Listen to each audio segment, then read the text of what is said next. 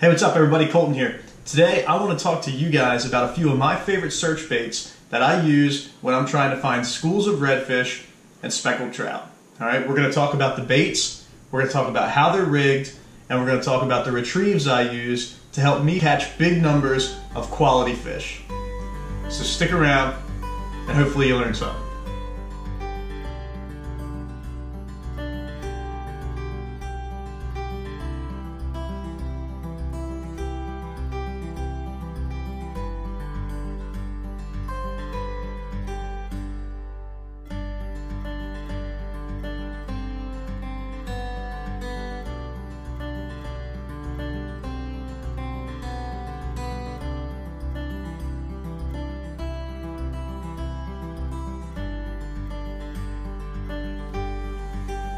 Alright guys, so the first thing I want to talk about are jig heads. Alright, so here I've got a 1/8 ounce jig head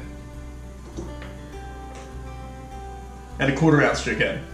Now, I'll always have both of these with me out in my kayak, and sometimes I'll have a 3/8 or, you know, a 1/2 ounce, something like that. But for most of the waters I fish, the 1/4 ounce is plenty, and the 1/8 ounce I'll use in very shallow water if the fish are really pushed up on the banks.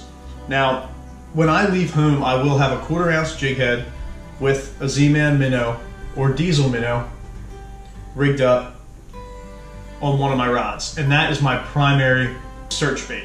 Okay, so when I pull up into a spot that I think is going to produce fish, I go to my jig head first. 1/4 ounce jig head with a swim bait, because I can power fish that bait 360 degrees around my kayak.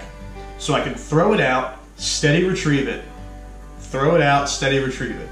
It gets back to me quickly, I don't have to finesse it at all, and I can find the fish and what spot they're in, and I can isolate that area, and then I can change things up. So if you throw a 1/4 ounce jig head and you're getting grass from the bottom or you're getting hung up on the oyster reefs, the first thought would be to switch to a lighter jig head. But I will not do that. I will leave my 1/4 ounce on, and first thing I'll try to do is speed up my retrieve a little bit.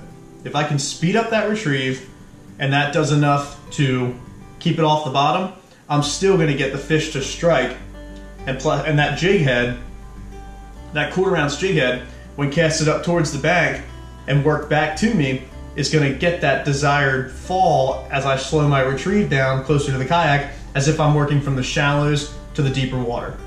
Alright, so if I switch to the 1/8, my steady retrieve is going to keep it higher in the water column as I'm coming down those drop-offs, and that's not the desired effect. That's not what I want.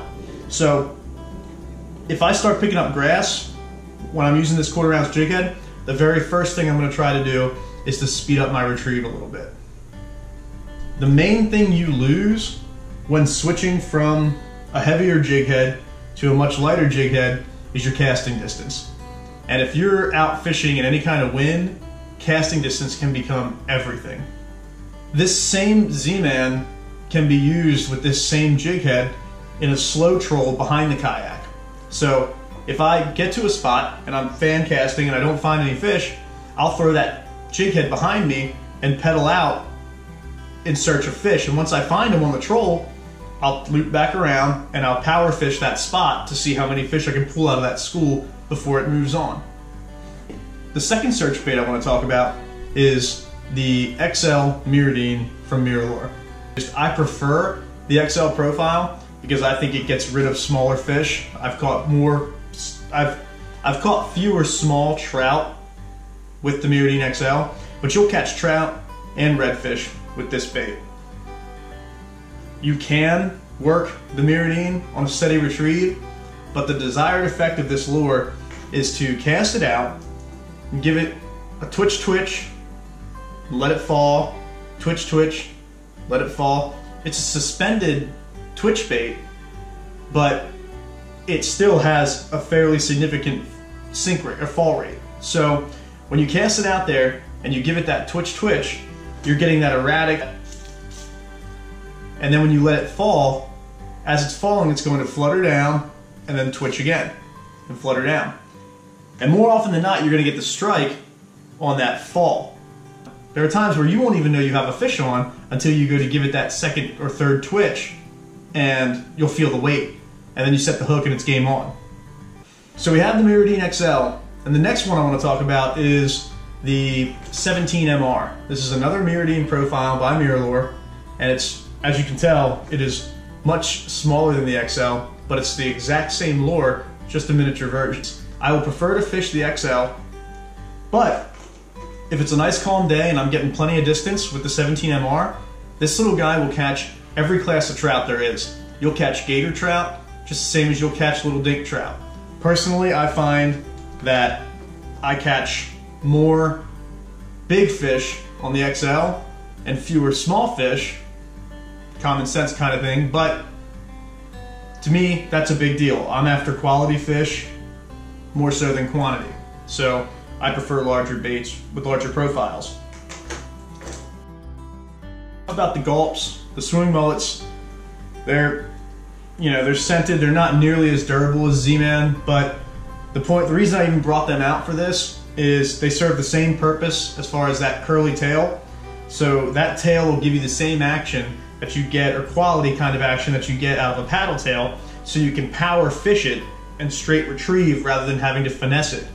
And you can still catch fish and you can locate schools that way. But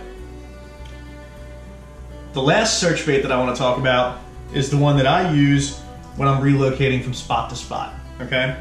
This is the MR52 by MirrOlure. This is my favorite trolling profile that MirrOlure makes. Anytime I'm going from spot to spot, I will relocate dragging this behind me. If I'm using this and I catch a fish on the troll, I will loop back and use either my MirrOdine XL or the Z-Man Minnow on the jig head to really work that school of fish.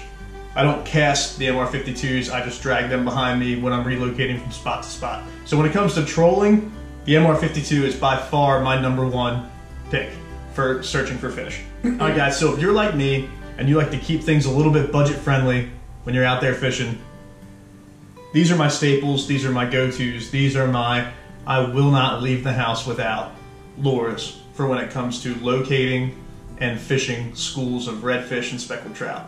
Alright? So I hope you learned something today. If you did and you haven't subscribed to the channel yet, please hit that subscribe button, give us a thumbs up, and hit that notifications icon. We're coming out with videos all summer long. Alright?